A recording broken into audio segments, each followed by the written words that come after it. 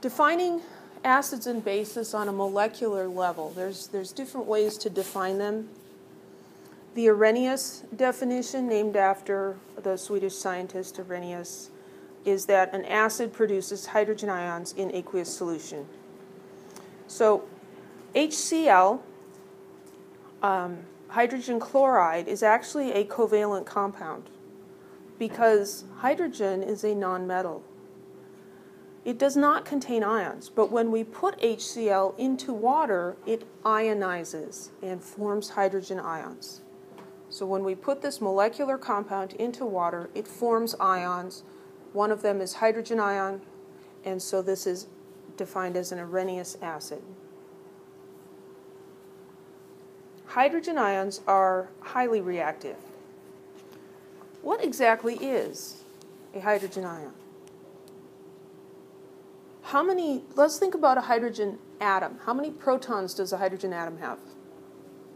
It has one, right? And how many electrons does it have? One.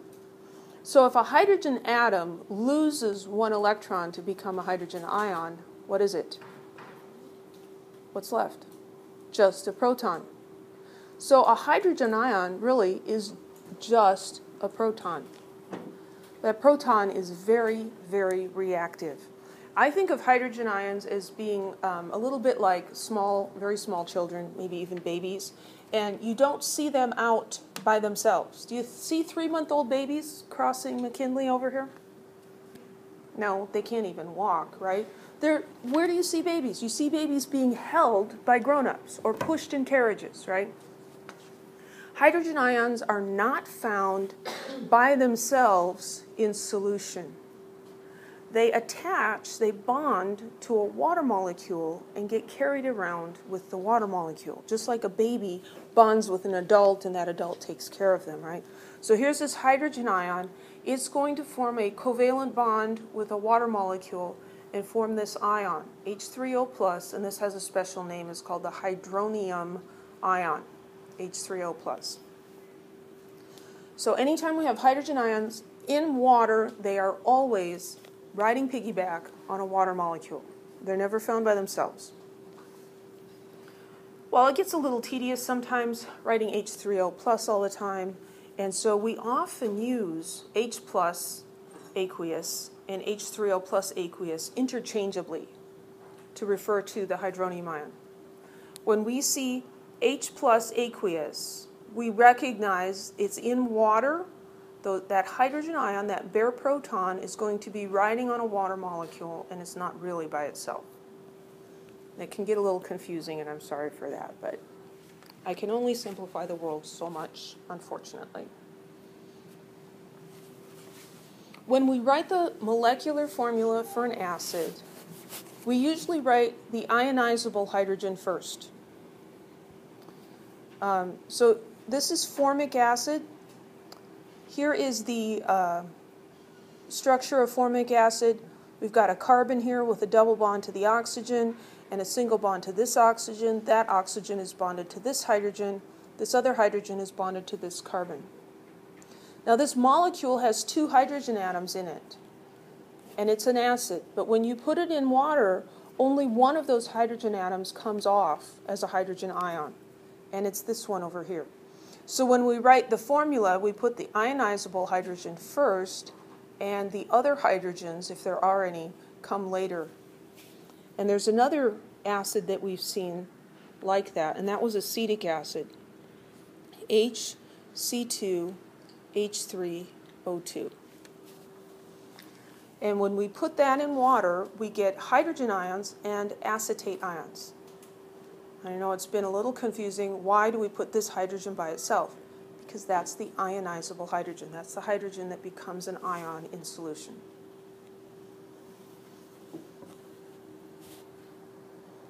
This is a structural formula. It shows how the atoms are bonded together. And this is a molecular formula that just shows how many of each. But by convention, we write the ionizable hydrogen first, even in the molecular formula. Bases are defined as substances that produce hydroxide ions in aqueous solution. So sodium hydroxide, a soluble ionic compound. When it dissolves in water, it separates into sodium ions and hydroxide ions. It forms hydroxide ions, and so it is an Arrhenius base. There are many compounds, though, that contain what look to be a hydroxide group, an OH. Methanol, CH3OH. But this is not a base. When you put this in water, it does not ionize and form hydroxide ions. So we're mostly looking at soluble ionic compounds.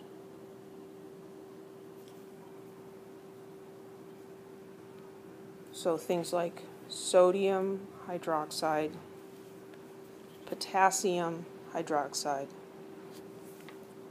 Generally a metal and a hydroxide ion. Not always, there are exceptions.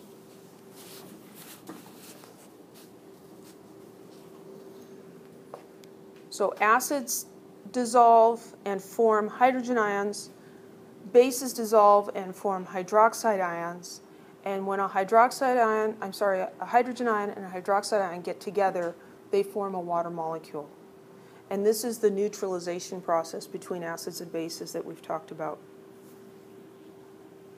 The Arrhenius definition is very nice, but it doesn't explain everything. It doesn't explain how some substances like ammonia can act as bases even though they don't have OH minus in them. And it's also important to understand the Arrhenius definition does not apply to non-aqueous solvents, and so that limits its usefulness as well. The Bronsted-Lowry definition goes a little farther. It defines an acid as a proton donor, a substance that donates a proton. So proton, that's a hydrogen ion. So the Bronsted-Lowry definition does not contradict the Arrhenius definition. An acid will form hydrogen ions in solution. It will donate protons. It will donate those protons to water molecules. Bases are proton acceptors. And so this definition of base is going to apply to a much wider range. And it focuses on the transfer of hydrogen ions in an acid-base reaction. One thing is the acid, the other is the base. And so this is like you go to Disneyland with the baby and you want to ride Space Mountain. And they don't allow 3-month-old babies on Space Mountain. So you're holding the baby and you say, hey, hubby, here, you hold the baby, I'm going on the ride. You transfer the baby from yourself to someone else. Or maybe you brought along a helper so that you could go on the ride together, and so you hand the baby off to the babysitter. The base is the babysitter for the hydrogen ion. If someone transfers or donates a hydrogen ion, something else has to accept it. So that's what the Bronsted-Lowry acid-base definition is referring to. And we see that HCl, which we looked at earlier, is a Bronsted-Lowry acid because when we put it in water, it donates its proton to the water molecule. And we end up with a hydronium ion and a chloride ion. In this situation, who is accepting the hydrogen ion? The water, right? The water is the proton acceptor.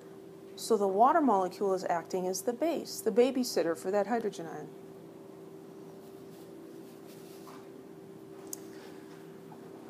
So we know that ammonia acts as a base, but it doesn't fit the Arrhenius definition. Here's the formula for ammonia, NH3.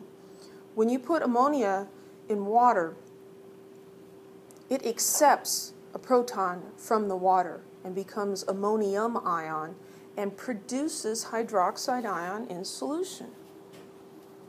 And now we can understand how ammonia can act as a base even though it doesn't have OH in its formula. It has no oxygen in it at all.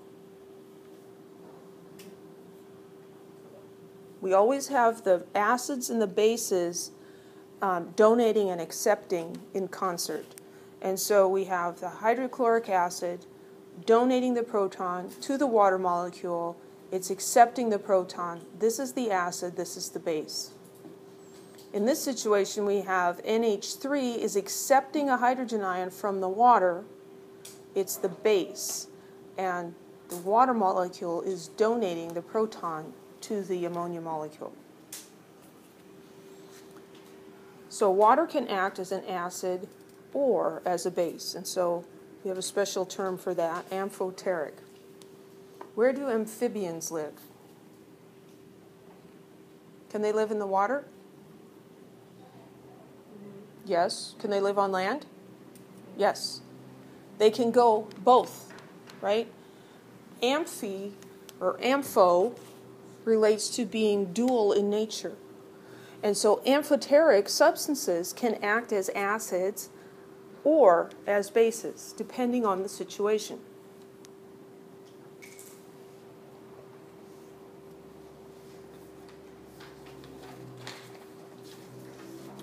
Let's go back to this one.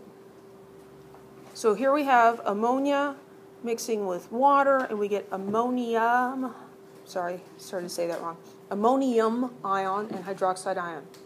You see this double-headed arrow here? That's an equilibrium, isn't it? What if we draw it the other way? What if we draw it with ammonium ion and hydroxide ion as the reactants and ammonia and water as the products? Now the ammonium ion is donating a proton to the hydroxide ion, which is accepting it.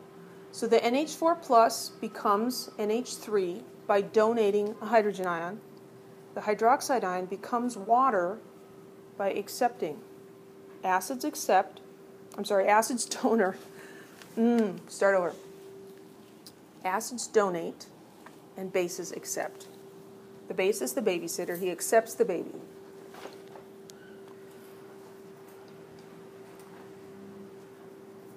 So this version, these two guys are related to each other.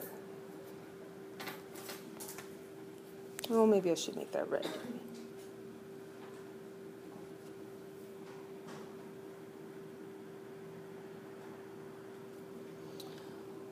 So here it's an acid, over here it's a base. It can go back and forth and back and forth. And the same with the hydroxide ion and the water molecule.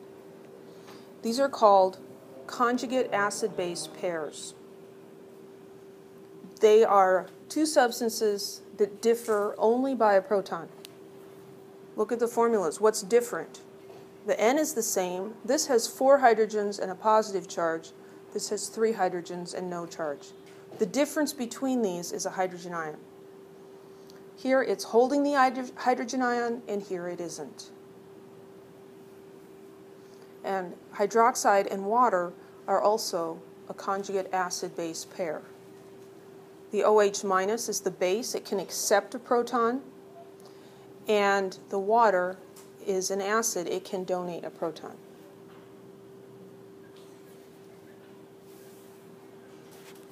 Any two substances related to each other by the transfer of a proton are considered an acid, conjugate acid-base pair.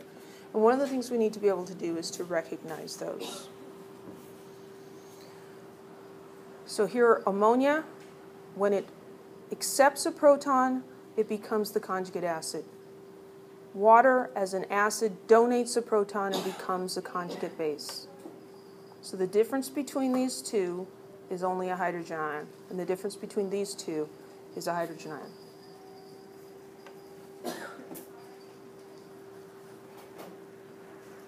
So in each of these reactions, identify the acid, the base, the conjugate acid, and the conjugate base.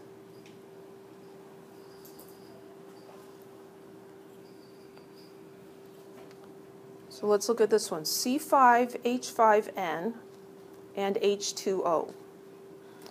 We need to look at what this one starts out as and what happens to it over here. How did it get to be this from what it started out as? It accepted a hydrogen ion, right? So this molecule accepted a hydrogen ion. Does that make it an acid or a base? Makes it a base. It's the babysitter. It will accept the hydrogen ion. Where did the hydrogen ion come from? It came from the H2O. H2O is what it started as, and it went to OH minus. It became that way by losing a hydrogen. It donated a hydrogen ion. So that's the acid. If this is the base, then its corresponding substance over here has to be the conjugate acid. So I'm going to call that Ca, conjugate acid. And then the OH minus must be the conjugate base.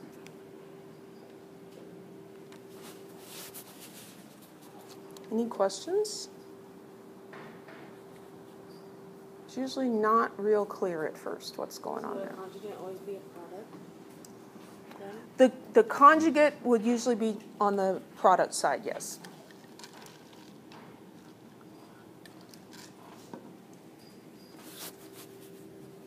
Let's look at equation B. Here we've got a substance HNO3, and that becomes one of these. Okay, it shouldn't be too hard to realize that it becomes the NO3 minus, right? Because this doesn't have any nitrogens in it. So this one is becoming NO3 minus, and how does it do that? By losing a hydrogen ion, right? It donated a hydrogen ion to something else. What donates a hydrogen ion? An acid. So over here then, this is the conjugate base. The water molecule accepted the hydrogen. It's acting as the babysitter. So it's babysitting that proton. And then this over here is the conjugate acid. So the H2O, where's my pointer? My pointer's gone. That's not right. Wi-Fi issues. Okay. The hydrogen ion accepted, the water molecule accepted a hydrogen ion. This H3O plus could donate a hydrogen ion to someone else, right? It could pass that baby off to somebody else, or maybe give it back to the parent and regenerate the HNO3. So it's a back and forth. It's like hot potato or something. Who's got the baby? The person with the baby is the acid. The person who can accept the baby is the babysitter, because you pass the baby off to the babysitter.